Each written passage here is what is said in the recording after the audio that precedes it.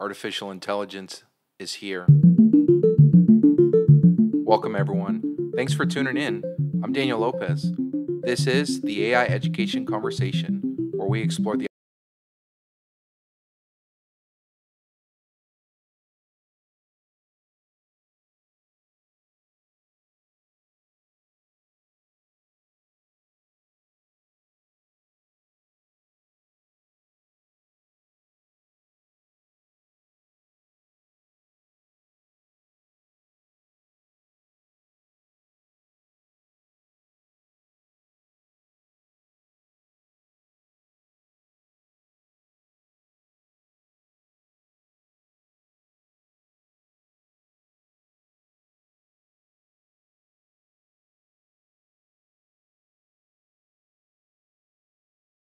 opportunities, risks, and the impacts of AI across education. Let's jump in.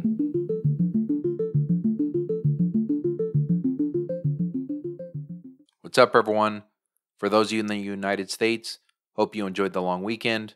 For those of you outside the United States, hope you're having a great, strong start to the week. Over the past 19 weeks, so much has happened regarding AI and its impact on education. And I think along the way, it is important that we continue to not just learn new things, continue to grow, continue to ask questions, but we also sometimes have to take time to pause, reflect on what we've learned, and be able to just really synthesize the information at hand. Today's episode is dedicated to just that. We're going to take some time today to reflect on all that we've learned over the last 19 weeks. Before we do, as always, let's jump into a few AI updates, and then we will jump into our reflection here. Got a big science theme in our updates in AI today. I think you all are really going to enjoy this. I know I did. These updates for me, in many sense, really allowed me to lean into the opportunity in the best case scenarios for using AI and AI tools to be able to help humanity. And so I'm excited to share some of those updates with you. Let's start off first with this one. A brain reading device empowered by AI has successfully restored a paraplegic man's ability to walk. You heard that right. Basically, there were some Swiss and French neuroscientists who developed an apparatus that uses AI machine learning. They installed something into a man's brain, some kind of helmet or electrodes, if you will. And then in the spine, they installed a small device as well. And then through AI learning, these two apparatuses were able to communicate with each other. And the impact of that, gentleman named Gert Jan Oksam, who was paralyzed in 2011 due to a cycling accident, he's now able to stand, walk short distances, and climb stairs. So that was amazing. I was super excited to just see that. That for me is just feels like a really tremendous use of AI technology, and I was really happy to see how this played out. Long term, the scientists recommended that their goal is to make this to where it becomes even more sustainable. My understanding from the article, which I'll link in our show notes as we always do, is that some of these devices are rather large, so their goal is to make them more minimally intrusive and more miniature over time. But a very, very big stride and a very big development. The idea that we can now install technology in our brains, in our spines, to be able to allow folks who may have been in some type of accidents which have impaired their ability to do things such as walking. And now there's hope. Now there's hope for those folks. Transitioning to a new update, the National Eating Disorder Association, NEDA, is reportedly replacing their helpline staff with an AI chatbot named Tessa, according to NPR. I'm going to link the full interview that NPR had listed as a part of this as well, so you all can check it out. There was a little bit of an interesting development with this particular story, but I think there's some big questions that it brings up around the role for AI, especially as it relates to health and human services here. So at a high level, NEDA, what they're going to be doing, as I just mentioned, they're replacing their helpline staff with this AI chatbot named Tessa.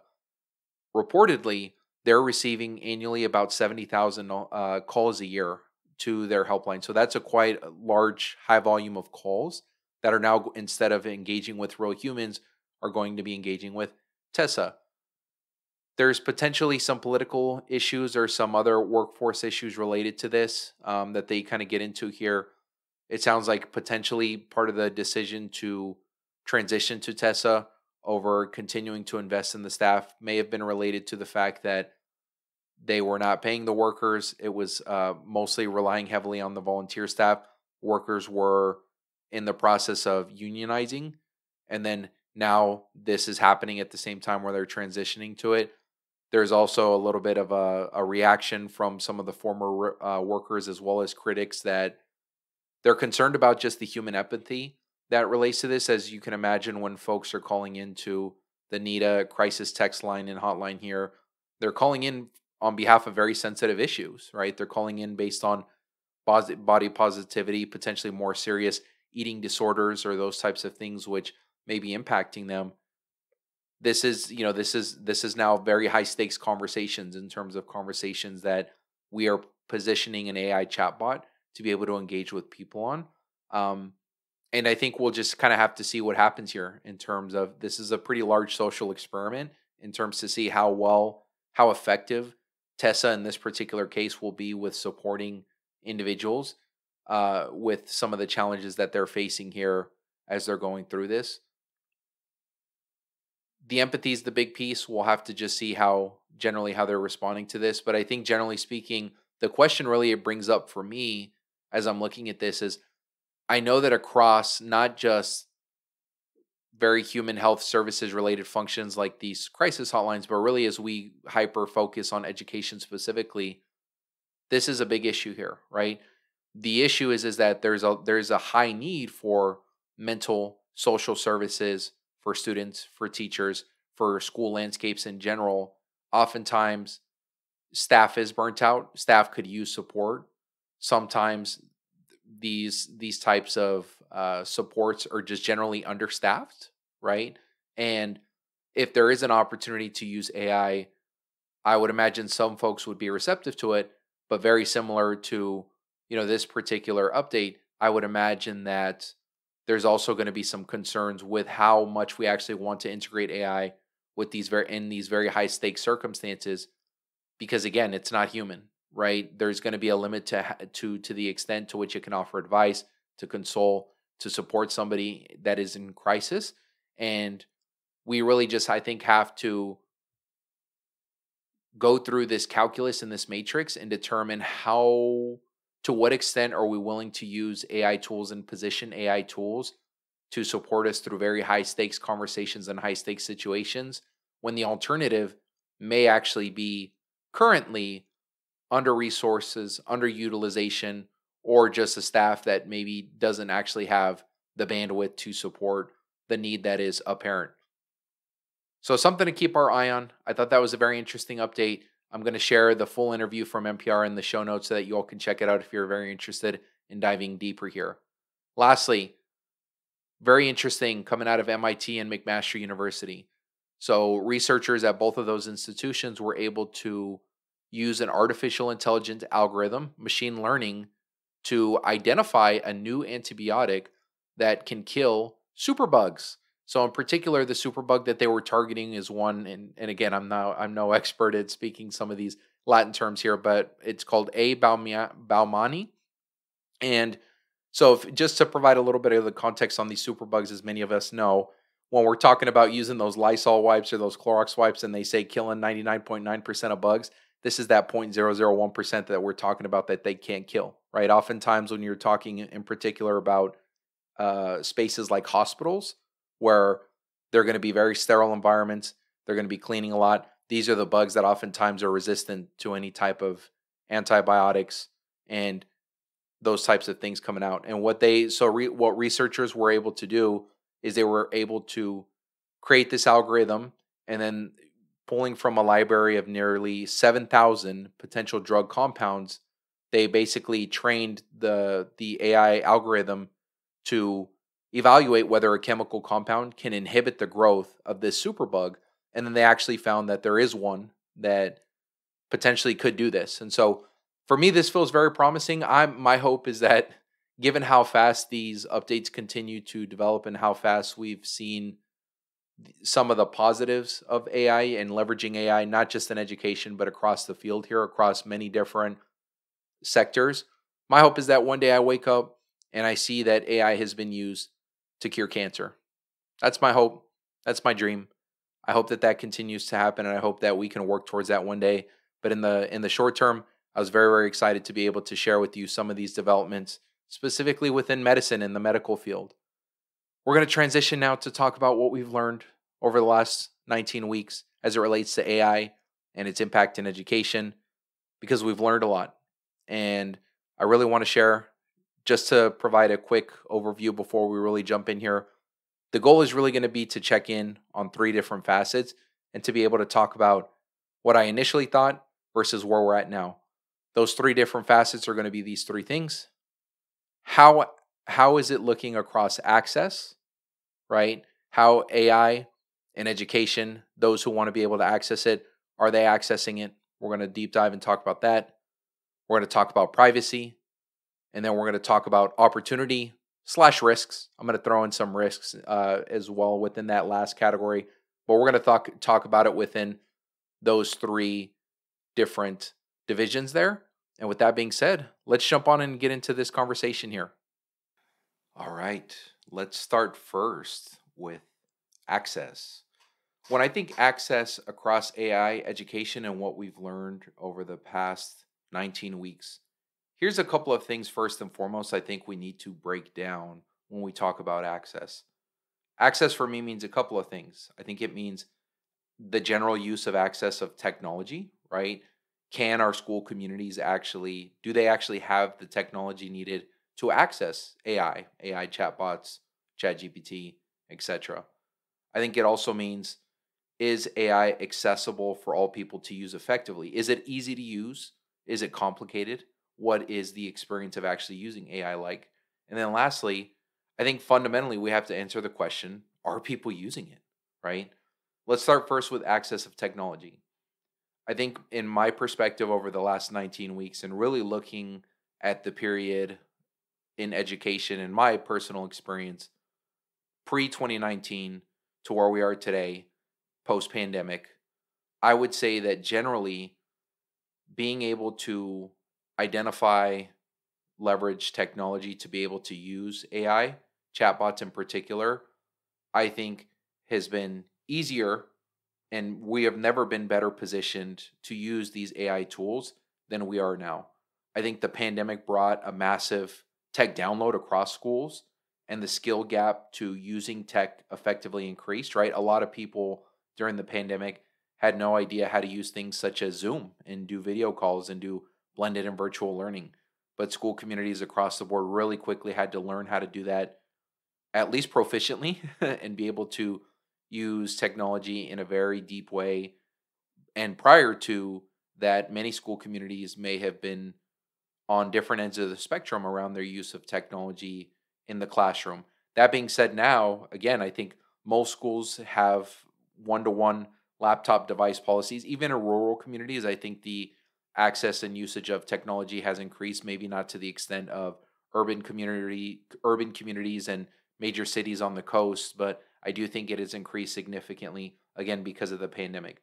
I do think that there still exist concerns around AI implementation in general and the gap when schools and underserved communities, as an example, they may, very similar to other issues and other opportunities that come up when they are introduced to school communities. Just in my experience, what tends to happen is schools and underserved communities end up not having either the resources, the staff, or the infrastructure or the bandwidth to be able to learn, engage, and really quickly adapt to a new paradigm shift in the workforce landscape and the technological landscape.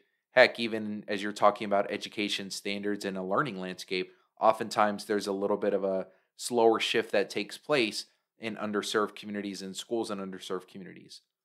In affluent communities, as we know, that learning curve tends to be a lot smaller, right? They tend to have the resources, the networks, the expertise, the financial resources to be able to do it, the bandwidth to be able to do it, right? And to be able to implement these things. So I am still very much concerned, and this is something that some of the principals we brought on in earlier episodes said as well, which is AI does have the potential to exacerbate some of the current inequities that do exist in education. And so we definitely have to keep a watchful eye on that. We really have to ask ourselves what type of opportunities, resources, and supports are we going to be providing schools and underserved communities to do that?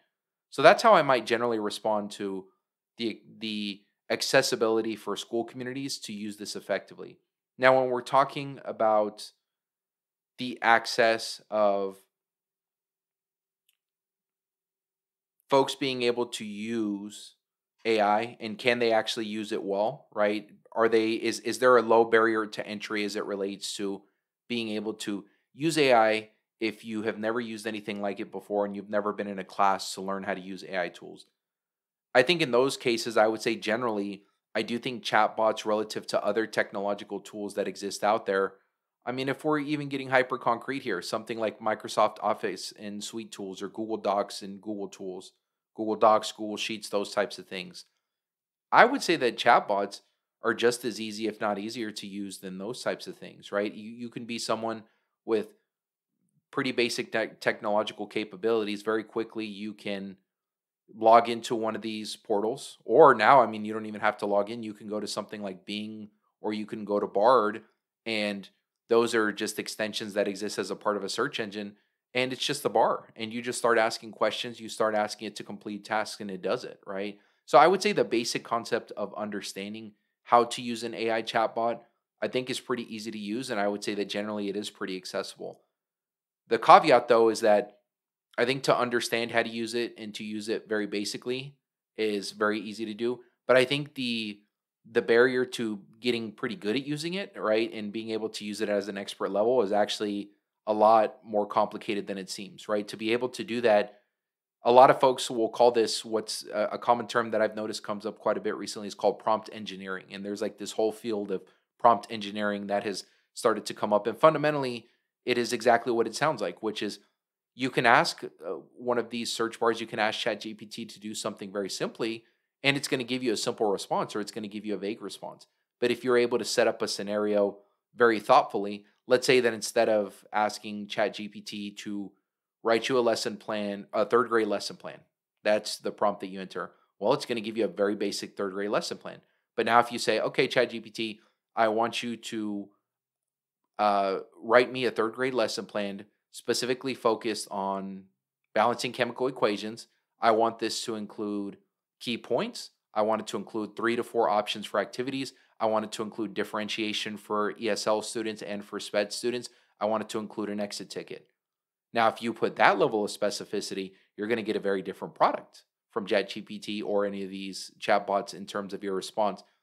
Then you can continue to refine based on what it provides. When it provides you that template, you can even say, okay, get even more specific now. I want you to provide me 3 more examples for how to differentiate this activity. I also want you to provide me one option that includes an option for kinesthetic learners, right? And you can continue to get smart. Now, to be able to do that, though, there's 2 skill gaps that have to be addressed. Number one, you have to know what questions to ask, and you have to know the capabilities of this technology, or you have to be willing to just jump in and discover it. Number two, you got to know your content expertise pretty well, right? You have to be able to ask it questions based on an area, a sector, a knowledge base that you know and understand very well and have a strong command of so that you can utilize this technology effectively to be able to support you with the product that you're asking it to do. So I think that that's what I would offer there. I do think that when it comes to even more sophisticated tools, like as an example, in our second episode, we highlighted quite a bit um, Dolly 2, which is a tool from OpenAI as well, very similar to ChatGPT, which actually produces text to images. And so I showed an example there how you can create a high school logo, redo your whole high school logo in using prompts to be able to do that. I would say my advice there is generally the same. And again, the challenge there is if you're not somebody with a graphic design background, sometimes there's very hyper specific terminology that you may want to use from that field, right? Things such as minimalist, symmetrical, specific color palettes. Which, if you don't do it specifically, it may not give you an image that looks really cool. If you just put, "I want a lion with the crown on it," it may give you some. It'll give you some images really fast, which is great, but it may not give you the specific vision you have in your head, and so it takes time, a lot of time, to be able to refine. But once you learn it, right? There's a lot of people, as we know now, that have also gotten really sophisticated with not just using text to image, but also things such as text to video, text to music. Those things are around as well. What I would also offer though is that even though there's a steeper learning curve on these types of tools relative to ChatGPT, which is just text to text, it's not necessarily more difficult than conventional tools, right? Because if you're comparing it to how difficult is it to use Dolly 2 compared to Photoshop? I mean, in my opinion, Photoshop's way harder and it takes way longer. I mean, maybe not now because Photoshop has added AI tools, just like everybody else has, or a lot of these big tech companies have.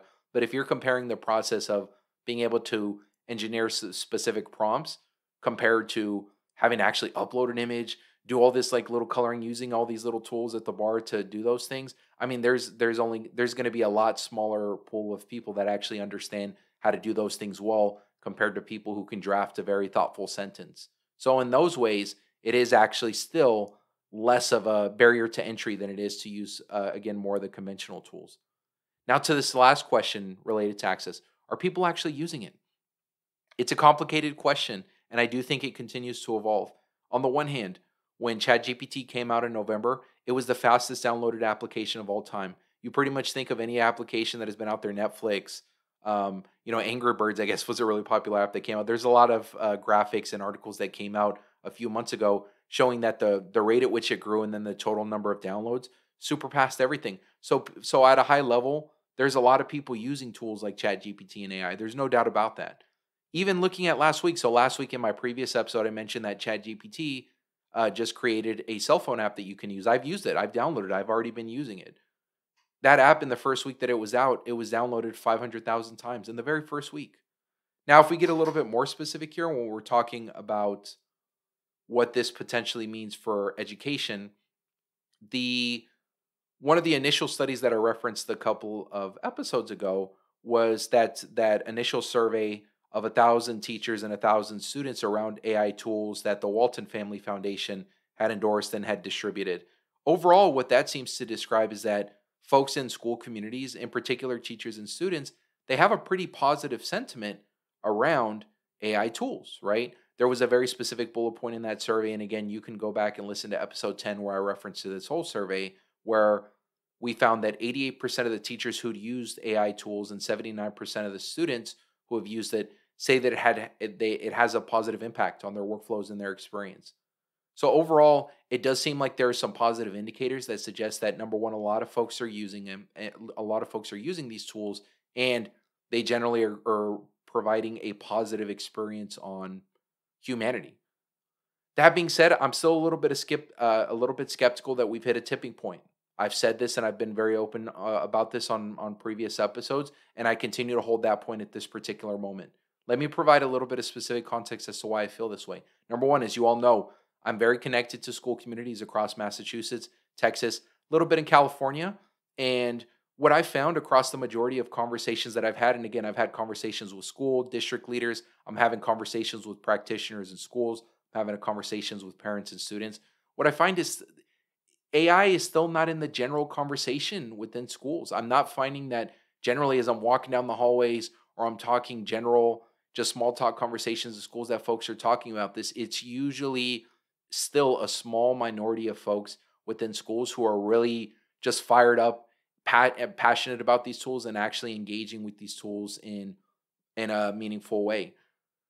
That being said, that doesn't mean that we can't hit this tipping point. That doesn't mean that, we're not there yet. I would also offer, just before I go too far here, the other thing that I think we all know is that as it has related to conversations around access and adoption of AI in school communities, we've also learned from the principals, from the teachers that have come onto the show in the previous episodes. We've also learned that it's been mostly academic focused, right? It's mostly been around cheating, plagiarism, how it can create an essay, and how that's no longer maybe a product that has come into schools. That has continued to be the conversation that has happened in schools. And then after that conversation, what I have heard from folks is conversations at this particular moment appear to have flatlined a little bit. Now, do I think that's a bad thing? Or do I not understand where that's coming from? No, I don't think it's a bad thing. Why? Because I understand how school innovation cycles work. I think anybody who works in schools knows that the cycle for innovation occurs a little bit differently than it does in business and tech sectors. Schools do their strategic planning in the summer.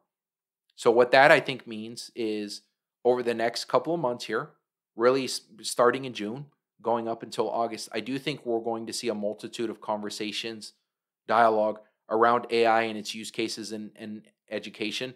I think that as teachers get a lot of sleep again, as they become whole again, as school leaders get some sleep and get some rest, students are out of schools, everybody's starting to recharge and get some of their mental bandwidth back and be able to think more innovatively. I do think there's going to be some more strategic planning conversations around to what extent AI will be in schools next year.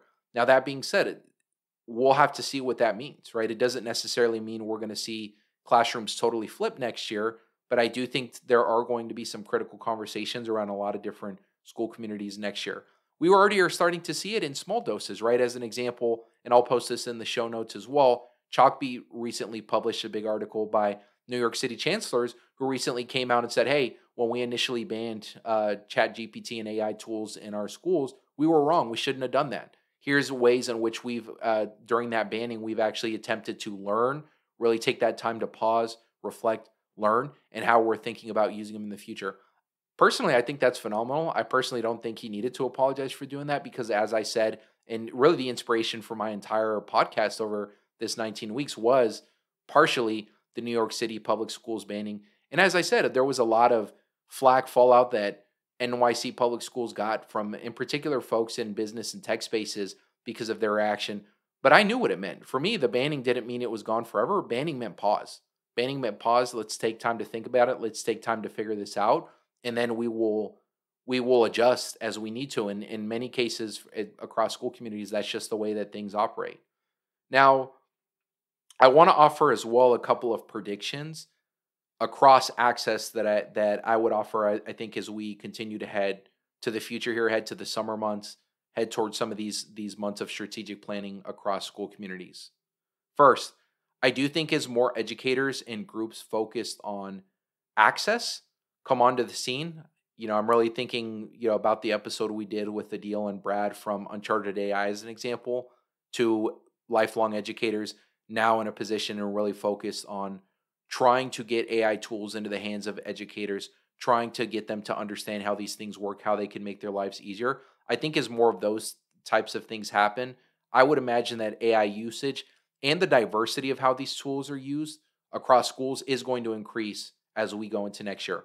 Again, how much it will increase, not really sure, but I don't envision a world where when we look back on some of the data and some of the surveys that we saw earlier in the year, that it will be low numbers of AI. I think the conversation is going to get more intense as we get into next year, I think is what I'm trying to say. Prediction number two, I do think that as big tech companies, Google in particular, Microsoft and OpenAI in particular, as they continue to integrate AI tools into many of the tech tools that we already use, things such as Google Docs, Google Sheets, Microsoft suites of tools, and we start to see those little bars there, all of a sudden we're in a Microsoft PowerPoint, and then all of a sudden we see that there's a chatbot there that says, hey, if you ask me a question, I can help you to lay out this entire presentation with just a couple of bullet points. I think some folks are naturally and intuitively just going to figure out how to use some of these tools because it's integrated into things that they already use within their work stream, right? So these tech companies are becoming even more sophisticated as to how they're bringing these tools in to really increase usage. And I do think that that is going to lessen the learning curve for some of these tools. And I do imagine that there's going to be an increase in adoption as a result. My last prediction across access, I do think that as the government continues providing oversight and regulation on AI, my personal hope is that they prioritize equity, funding, guidance, and resources for schools from underserved communities in particular to be able to implement AI. There was a recent paper by the Office of Educational Technology within the U.S. Department of Education, which really talks about guidelines and frameworks and recommendations for AI in teaching and learning. I'm really, really excited to share more about that paper. We're going to deep dive into it in a future episode, so I just want to kind of throw out a little bit of a bone there for now. But my hope is that more of these types of things, intellectual frameworks, actual funding and dollars, and those types of resources will continue to come from government entities as we continue to set the expectation and hope that schools will use AI in some capacity within their schools. It's not going to happen exclusively with school initiative. It is going to take, I think, government entities to support this effort as well, or technology companies who also continue to take extra strides to accommodate, in particular, schools and districts to integrate AI tools. Let's transition now and talk about privacy. As we all know, this is a big one, right? Privacy has had big rumblings, and this has been arguably the biggest barrier towards even further AI integration across the board. Initially, a lot of schools ended up saying no to AI tools because of privacy. I already mentioned NYC.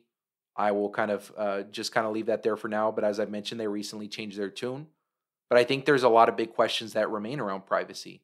We learned that the issue around privacy over the last 19 episodes, what we've learned is that it's pretty complex. Privacy is not a simple issue and it's complex. It's complex for a multitude of reasons. Let's briefly talk about some of the reasons why it's complex.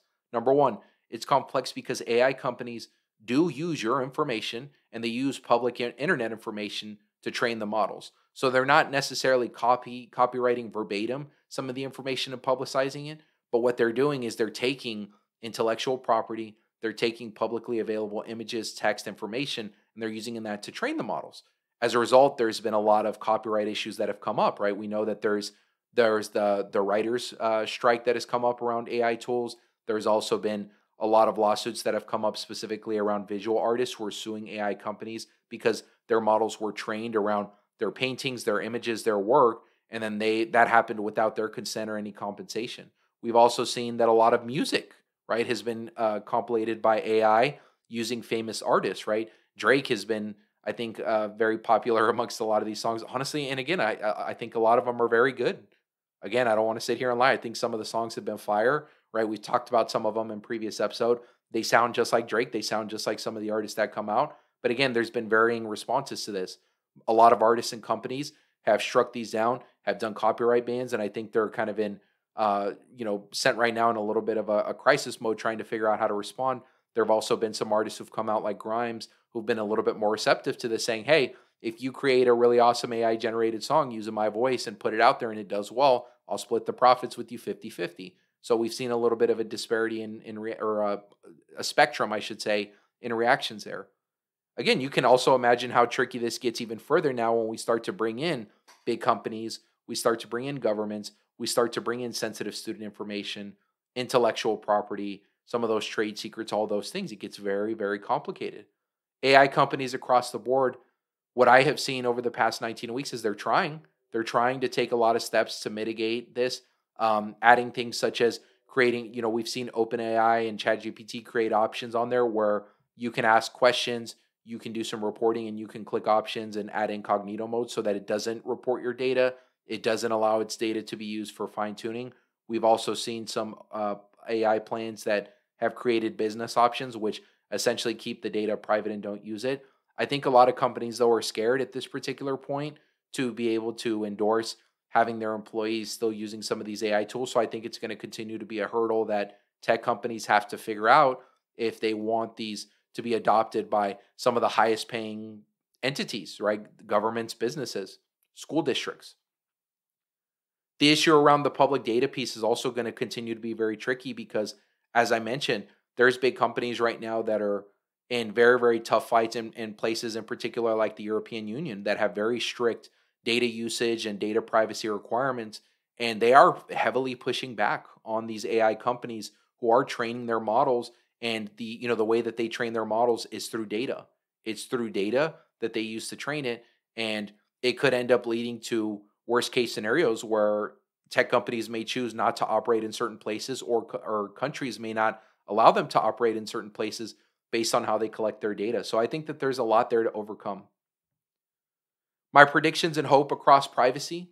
Well, my first hope is that through continued conversations and regulations with governments, my hope is that AI companies will find a middle ground and which will allow them to exist worldwide. My hope is that the middle ground will actually create regulations which, number one, do actually protect us as the individual consumer, protect our data. I don't want those things to be compromised. We've already seen so many awful instances in which, having our data publicly available has been a bad thing. We've seen just kind of like with social media, targeted advertising, all those things continues to happen, right? Sometimes I do wonder if my cell phone's listening to me when sometimes I bring up something like, oh, I'm interested in getting a new pair of slippers or something like that. And then all of a sudden I'm scrolling Instagram and then I got all these slipper advertisements from Amazon or things like that to purchase. So we, again, inevitably we know some of these things are out there, but if there's real regulations we can take to be able to protect our data, I'm all for it. My hope though is that it also happens in a way which allows us to use these AI tools, which believe fundamentally are going to be something that can act as a force multiplier and really help our school communities. My second prediction and hope is that I believe that there's over the next few months here, if not already, I think there's going to be an emergence of what I would call boutique companies and boutique just kind of plans within large tech companies that do focus, that hyper focus on privacy. And I think they're specifically going to target plans, options, tools for those big, large entities, government entities, school district entities, business entities. And I think they're going to hyper emphasize privacy. They're going to create things such as private servers or things like that. Where, let's say, as an example, one thing we've learned is that there are companies out there which actually will create a chatbot that is trained on all of the data you have within or your organization. So imagine you took all of the meeting notes from every meeting you've ever had in your organization, all of your protocols, all of your plans, all of your onboarding plans, all those things, and then you trained it within the one of the chatbots within these private companies. And then the nice thing about it is it kind of serves as like a human resource person. It also could serve as like a strategic partner for companies who are looking to use it to recall all of the information that exists across the org. Now, that would be very terrifying to do under a very publicly available OpenAI, Google policy, or something like that. But if there's a very specific boutique company or a plan that a company could purchase through one of these large tech companies, which ensures that all of this information was kept private on a private server and it was only intended for that company use, I think that there's probably a lot of entities that would be really receptive to it. And I do think it will happen. Lastly, my prediction and hope, I do believe and hope that education departments are going to, like as I said before, they're going to need to provide guidance, frameworks, and recommendations on the extent to which schools and districts should be using AI tools. I think the reason I doubled down and mentioned this prediction again is because it is going to be very critical that they're teaching school districts how to use this without compromising student data, right?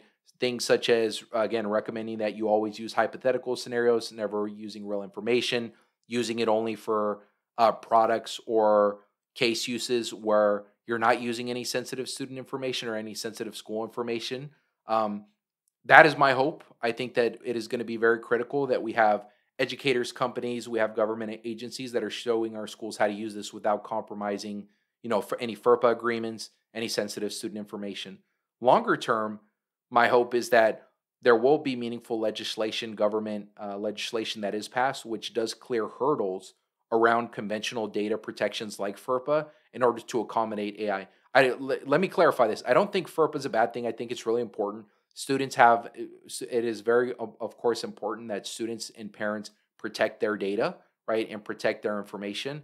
But I do think that some of those current protections may be outdated and are not currently thinking about the context of tools like AI information. So I think it's going to be really important that we are now writing in language to accommodate AI and what that looks like in the use cases there. My hope is that there's a way for us to do this where we can be able to leverage access that data within AI tools to support schools, to support school communities, to improve the experience without, of course, compromising the student data. I don't exactly know what that looks like, but I do believe that there's a middle ground. Again, potentially something like there being a company that does offer a private server that becomes very popular with school districts, and a lot of school districts end up adopting private boutique servers using chatbots, using some of these AI tools, knowing that all of that data is still behind this other firewall, this other layer of protection.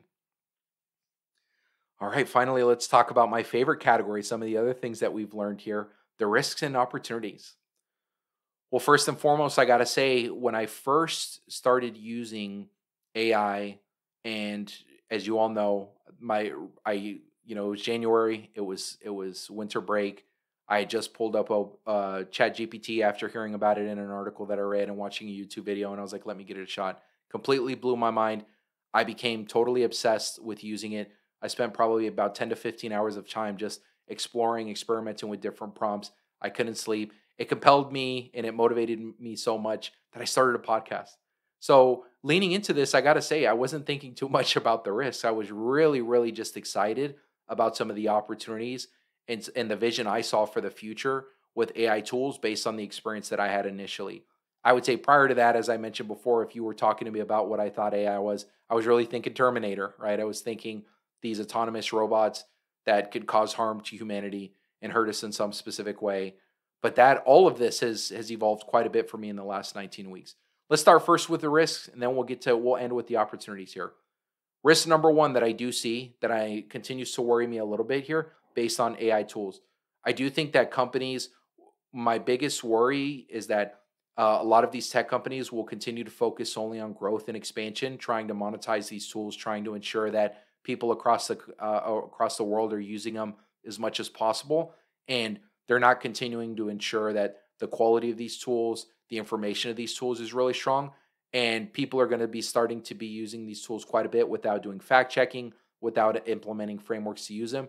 And then as a result, it's going to lead to a lot of situations where performance on a task or a role is actually worse than it would have been without the tool.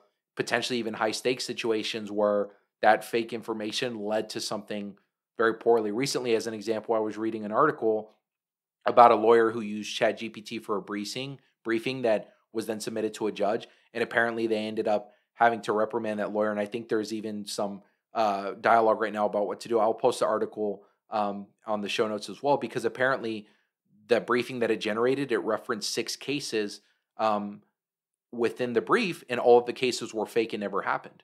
So again, I think these types of things are real and can happen if we do not continue to be very vigilant about the information and we take all of these responses at face value. I'm very worried about that as a potential risk here. The second potential risk, AI agents. I mentioned this in some of the other episodes. I also mentioned this in a podcast I was recently able to guest appear on, my EdTech Life. Shout out Alfonso. AI agents continue to worry me. Just as a quick context there, what is an AI agent? An AI agent is an autonomous AI bot which operates freely. It is supposed to operate with some parameters, but high level, the idea there is that even with the parameters, it is running independently of humans, right? So it can run while humans are sleeping with the parameters. My big concern there is as those become more accessible, as people start to use AI agents more, I think it feels like there's a lot of potential opportunities there to be able to use those irresponsibly by people. And so I'm just worried about that. I'm worried about this type of technology, which again, yet we don't fully understand. I know that in a prior episode, I also shared a petition that I signed about putting a pause on some of these large language models and not innovating further than what we already have, even beyond GPT-4, because I do think across the entire world, humanity does need to take time to learn, really understand the capabilities of these tools, really put in frameworks into place. I think we're doing the best we can to kind of um, catch up with our feet here. But I am worried about things such as AI agents and about how that has the potential to harm humanity rather than help it. Lastly, risk number three, I do think AI perpetuates gaps in education, which already exists. I think that's a real risk here. There's a lot of reasons why this could happen, right? I think one of the biggest fundamental reasons has nothing to do with AI, but AI can act as a catalyst to exacerbate this even further. Fundamentally, as we know, education in the United States, the way the system has been designed, the origin of the systems, the way that the system continues to layer on policies, laws, all of these things compounded with things such as the cycle of poverty, inequities across all different lines of industry, health, the way that communities are designed, the way that socioeconomic status plays a role into education, the opportunities that exist. All of these things are super complicated, but fundamentally, what it means is that here in the United States, potentially in other countries as well, if AI is just released into the wild here, released into the landscape, likely what will happen is those communities that have more resources, financial resources, have networks, have the knowledge to be able to access things, have the educational privilege to be able to understand how these tools work, have the language privilege, they're going to be able to learn, become adapted, get ahead of these tools much faster than students in underserved communities. And that has the potential again to exacerbate some of those inequities which already exist. And I'm worried about that. And I think fundamentally what my hope is that AI can end up becoming something which bridges the gap, not exacerbates the gap, but it is something that we have to figure out. We can't just assume that the tool in of itself is going to bridge the gap. We know that oftentimes when new opportunities are provided to education, if not done thoughtfully with implementation, it tends to do the former. It tends to exacerbate. Okay, we talked about some risks. Let's jump to opportunities now. Let's talk about the fun stuff. Let's put on our white hat and start to dream a little bit because I think that's important too. Opportunity number one that I think I've learned and I've realized based on everything that we've learned over the last 19 weeks. I think that AI will, can, should empower teachers to become whole again, not become burnt out vessels of themselves because they're so exhausted because they're being asked to do so many things. And AI really can become that assistant, that support for a teacher throughout the week, throughout their daily experience. And it will do things such as helping to grade papers, helping to create lesson plans, helping to scaffold lessons, helping to create materials, helping to write those parent letters, helping to write letters of recommendation, helping to analyze financial aid letters, helping to handle all of those different contexts to do it. Because fundamentally, what happens with teachers, and at least this was my experience, is when you're a teacher, you walk into a school, let's say 6:30 a.m., sometimes even earlier, and over the course of the day, you're probably going to make 5,000 decisions. Small decisions, big decisions, medium-sized decisions. But at the end of the day, you feel like your brain has been taken, thrown into a microwave, and microwaved, and what now has been replaced and put back into your head is a dried up sponge, and you're just so exhausted you can't even function, you can't even make a decision because of how much thinking you had to do across every single facet there. If AI allows teachers to make that 5,000 decisions, 2,000 decisions a day, I think you're going to get more full people. You're going to get people that come to work more excited to teach, more excited to focus on creating amazing experiences for students rather than just trying to survive because they're so exhausted. And my hope is that it leads to a more quality educational experience for both the teachers, the students, and the entire school. And I hope that it also acts as a force multiplier in school contexts where schools are understaffed and maybe need more support. And in the interim, they can hopefully use AI to help do that. Opportunity number two, I do think that AI does, hopefully, my hope is that AI will do what the pandemic could not do. What do I mean by that? I mean permanently transforming education, flipping education upside down so that we can really redefine what we believe that experience should look like. We can really redefine the skills that we believe students should learn and take away. And hopefully the emergence of AI actually finally allows us to do this rather than still doing the same old 7 period a day in and out of school, English, math, science, history experience, which is outdated. It's archaic. It doesn't actually, we hear this from, I mean, I feel like everybody, right? That our public education system today is not setting up and teaching students the skills that they need for the future and the world that they're going to inherit. And I do believe that hopefully something like AI can finally just uproot the system and really put us in a position where we have to change the system and we can no longer just put in temporary measures and we can do this. My hope is that things such as the added time back that AI creates, as I mentioned, through a teacher and all the things there. My personal hope is that with that time back, schools now can focus on teaching so many of those critical skills that I do believe students need to have to be successful in the real world. Episode 3 is all about this. I would invite you to go back and listen to that one if you are interested in this. But the skills high level that I do believe schools should be doubling down on rather than specifically focusing on content areas. And I do believe AI helps us to do this. Critical thinking skills, right? How do you think across lines of multiple content areas and solve very difficult problems? Teamwork and collaboration. How do you get along, right, with people different than you? Communicating across lines of different and disagreement, regardless of your political views, regardless of if you're black, white, Hispanic, Asian. Let's talk to each other. Let's have conversations. Let's be okay with disagreeing with each other sometimes. We have to do that. We're a very diverse society. We're not going to agree on every single issue. Does that mean we should hate each other and never get along and go to war? No, it means sometimes we have to have difficult conversations and sit in it and learn each other's perspectives, schools need to be the places where students learn how to practice those skills and those muscles.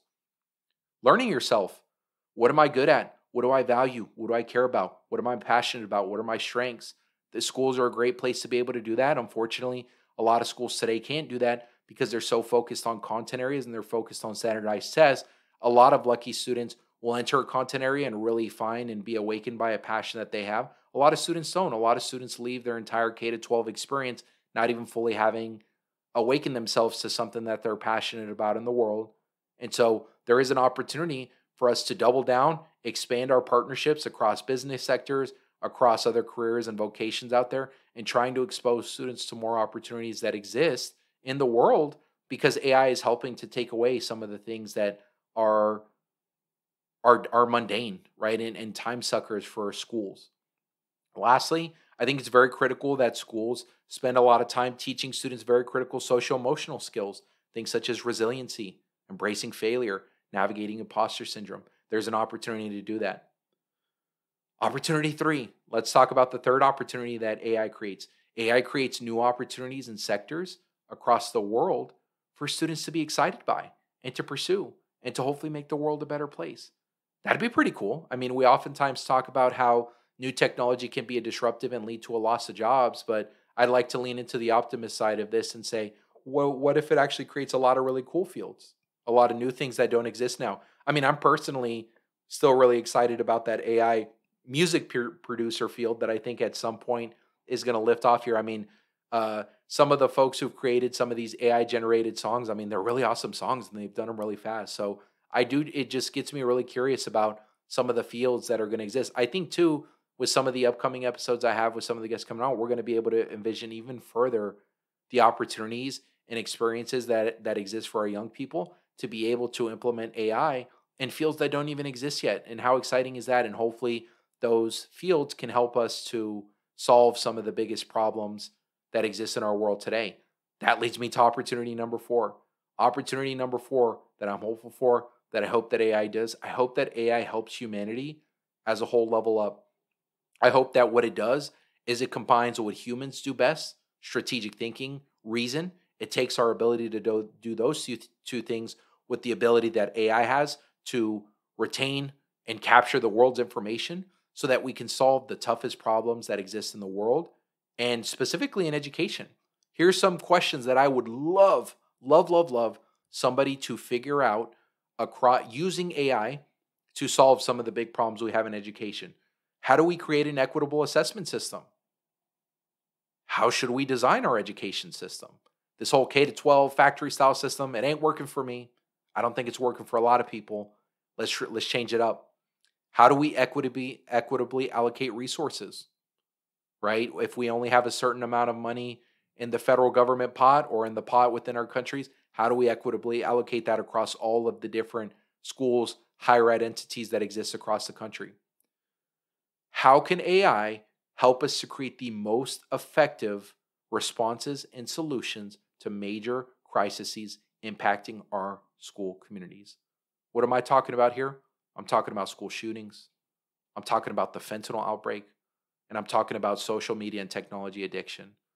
I believe that AI, in the hands of very intelligent people who are committed to using these to strategically plan, I do believe that it can help us to pressure test and create very thoughtful solution that we're not currently leveraging.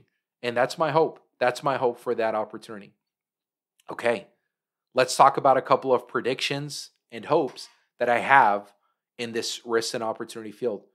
Well, first we'll start with the risks, and then we'll get into some of the predictions I hope as it relates to the opportunity. As it relates to the risks, I don't know how to break the news to you all, but I'm very confident of this prediction. I hope I end up being wrong, but I don't think I'm going to be wrong about this prediction. I do predict over the next 12 months, probably sooner, we are going to see AI products create deepfake images, videos, or text that ends up significantly impacting a very high stakes event. I'm thinking an election. I'm thinking another world event or a world conflict. And unfortunately, I do think that that's going to happen where there's going to be some media, just as we saw with social media and the impact it has had on things there. I do think it's going to happen. My hope is that it doesn't. My hope is that we've learned our lesson.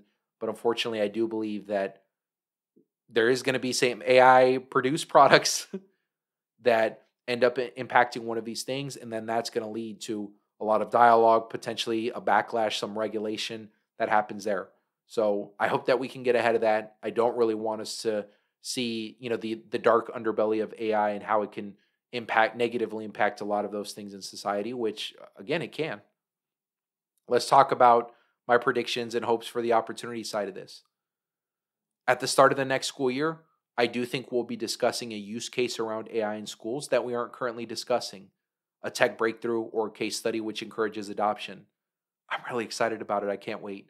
A lot of the dialogue right now has been around chatbots. It's very specifically been around chatbots as it relates to things such as lesson planning, being able to scaffold the teacher experience, being able to do things such as revamp the student assignments. I think that's just like the 1 to 5% though of how AI can actually permeate into education over the next few months. I can't wait to see other ways that we discover that AI tools can be used in education, and I have a feeling we're going to get so much deeper. Let me offer another prediction that's similar but not exactly the same.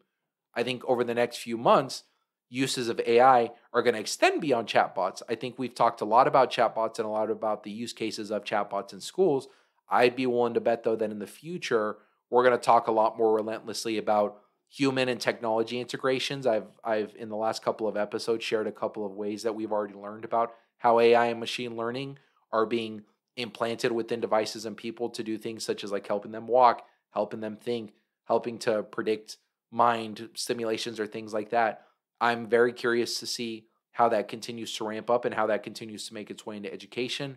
I think the second thing is I'm very curious to see how AI manifests itself in physical representations such as robots. We know that New York this summer is preparing to unleash a bunch of robots into high densely populated areas like subway stations and Times Square that are powered by AI in order to do some monitoring related to vandalism. And so we'll see how physical representations of AI continue to show up. And I'd be willing to bet we're going to talk a lot about that too.